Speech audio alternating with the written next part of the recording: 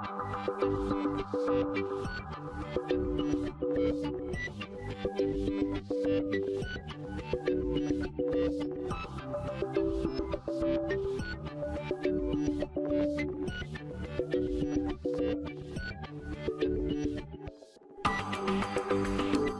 Dr. Fakir Abadi, and this is Skin and Soft Tissue Infections in Adults. Let's take a look at the significance of skin and soft tissue infections. In this retrospective cohort study of US administrative claim data, we can see that the incidence of skin and soft tissue infection is about 50 per 1,000 person years. And that is significantly higher than UTIs and pneumonia. And this high incidence leads to a huge economic impact. When we look at a period from the year 2000 to the year 2012, we can see that there was a threefold increase in direct healthcare costs driven by ambulatory care expenditure. And the total population-based antimicrobial prescription rates for SSTIs increased fourfold from the year 2000 to 2012. Here are some reliable resources for this topic. There is the 2012 IDSA guidelines for treatment of diabetic foot infections. There is the 2014 IDSA guidelines for management of skin and soft tissue infections. And in this topic, we will also cover beta-lactam allergies. So there is drug allergy, a 2022 practice parameter update, which is a helpful clinical tool. The first learning objective is identify risk factors for allergic cross-reactivity among penicillins, cephalosporins, carbapenems, and monobactams. When we look at adverse drug reactions in general, not just allergies, but all adverse drug reactions, they account for more than 3% of hospital admissions. Now, drug hypersensitivity reactions in particular compromise up to 20% of all adverse drug reactions, and they are reported in about 8% of general population. And that is all drugs, not just antibiotics or not just beta-lactam, but hypersensitivity reaction to all drugs. Now, the problem is up to 80% of allergies lack descriptions of the reaction. A modern way to look at adverse drug reactions is to think of them as on-target adverse drug reactions and off-target adverse drug reactions. On-target adverse drug reactions are reactions that are essentially based on the mechanism of the action of the drug. So these are things that we actually anticipate. An obvious example is antibiotics, right? So antibiotics are intended to kill microorganisms, but we don't necessarily want them to kill all microorganisms. Specifically, we don't want them to touch the microbiome. Pretty much most antibiotics are associated with C. diff infections, and that is an on-target adverse drug reactions. When it comes to off-target adverse drug reaction, it is useful to think of them non-immunologically mediated and immunologically mediated. Essentially, we need to know if the immune system is involved or immune system is not involved. Now, when the immune system is not involved, we can think of it whether the actual immune cells are involved or not, because some drugs can interact with the receptors on some of the cells, even though the immune system is not activated. An example is when fluoroquinolones interact with the cell receptors on the mast cells, resulting in urticaria. And this is not activating the immune system, but the end result is the mast cells causing urticaria. And that's something that we can see in fluoroquinolones. A non-immune cell receptor mediated example would be aminoglycosides causing nephrotoxicity, in particular acute tubular necrosis. Now, when the immune system is involved, it's good to think of it whether antibodies are mediating it or the T cells are mediating.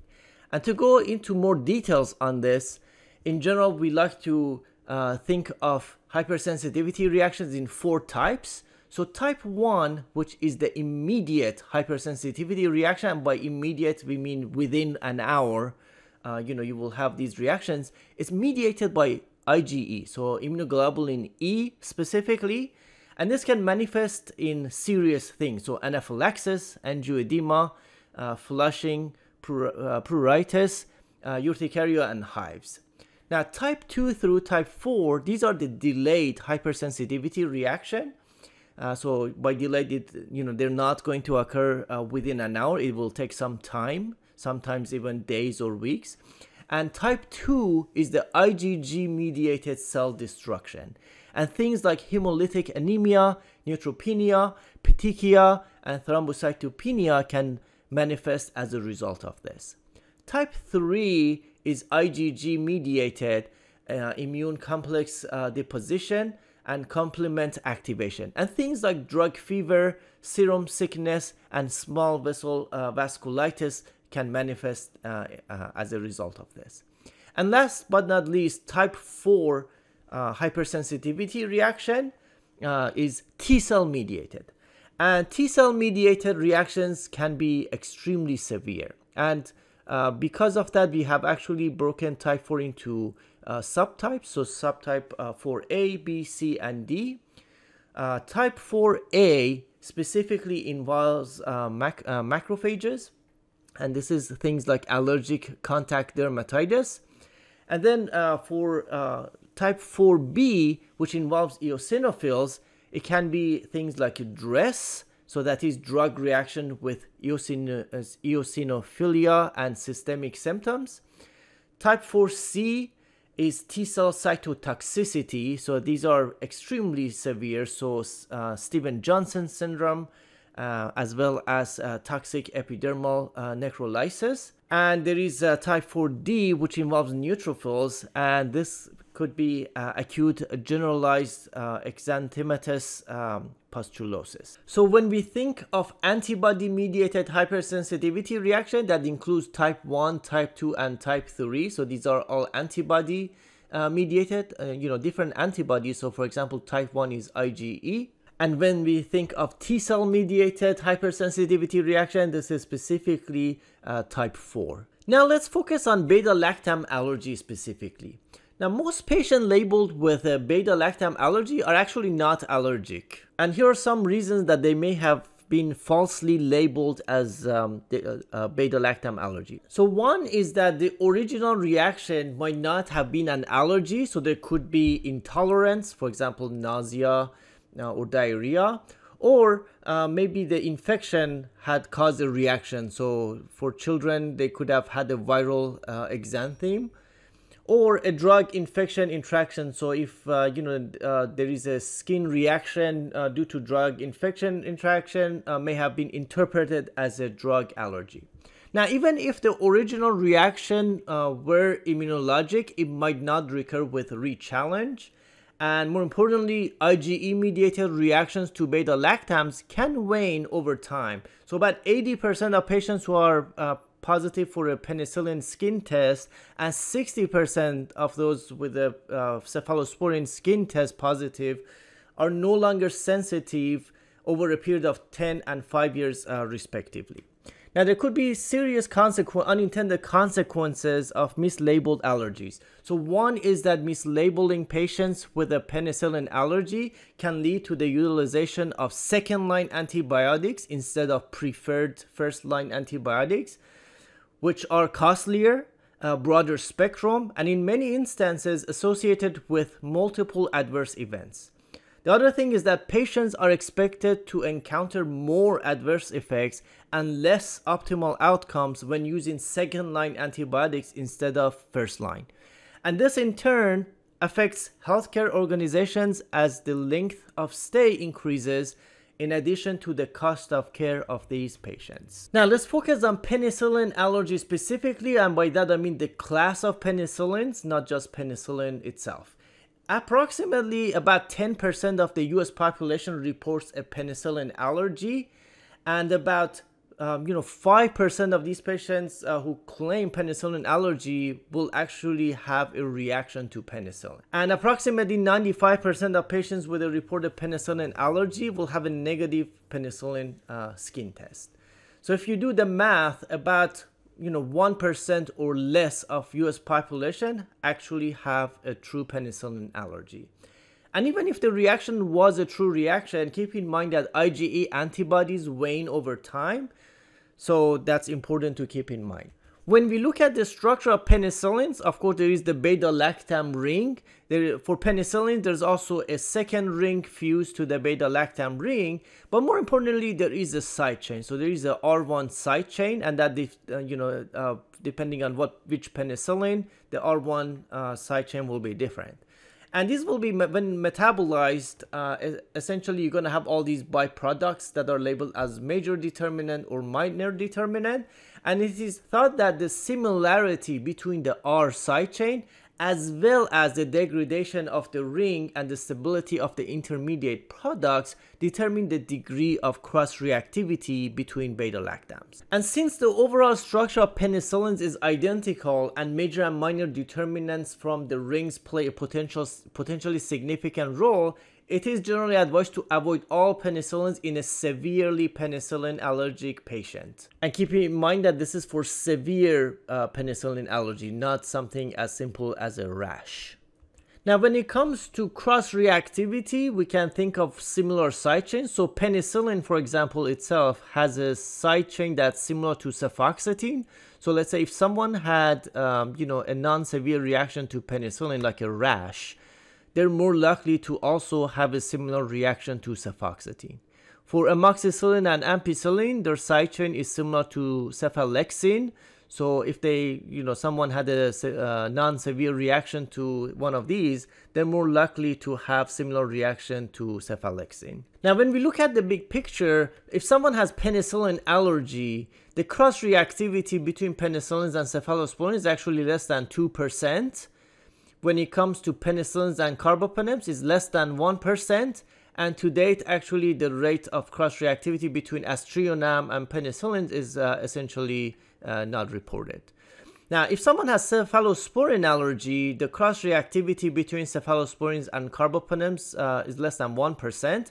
Now, we have to keep in mind that in general, there is limited data with cross-reactivity when it comes to carbapenems and monobactams, because majority of penicillins, majority of beta-lactams that we use clinically are penicillins or cephalosporins. So we have much more data for cephalosporins and penicillins, less so for carbapenems and monobactams, which the only one in the US is aztreonam.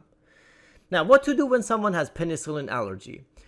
Well, the first thing is that you want to evaluate and investigate to see if it's a true allergy or not. Because if it's not a true allergy, if it's something like intolerance, such as nausea or vomiting, it's safe to use beta-lactams. It's not allergy. Now, when it is a delayed reaction, you want to be very careful because it could potentially be T-cell mediated, and that's very severe.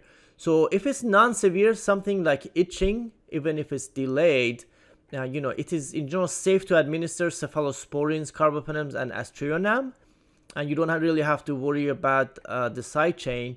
But if it is a severe infection, such as Stevens-Johnson syndrome, and these are T-cell mediated, you really want to avoid cephalosporins and carbapenems, regardless of what the side chain looks like. And it is safe to use aztreonam. So aztreonam will be your only beta-lactam that you can use. Of course, it's safe to use non-beta-lactams. Now, when it comes to immediate reactions, these are within an hour, that could be potentially IgE mediated. For non-severe, it is safe to administer aztreonam or carbapenems. If you are to use a cephalosporin because there's potential for cross-reactivity, you really want to rely on the side chain. So you want to use one that doesn't have a similar side chain.